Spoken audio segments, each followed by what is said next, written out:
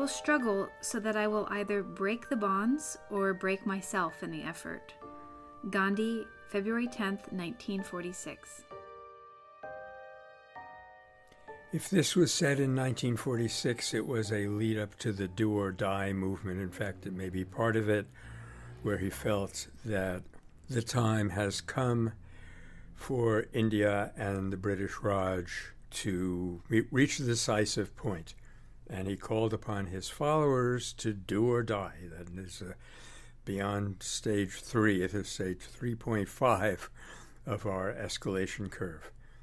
That they have now done all the preparatory work. They have reached the supporters whom they felt that they could reach on the other side and in the international community. They're never going to get stronger.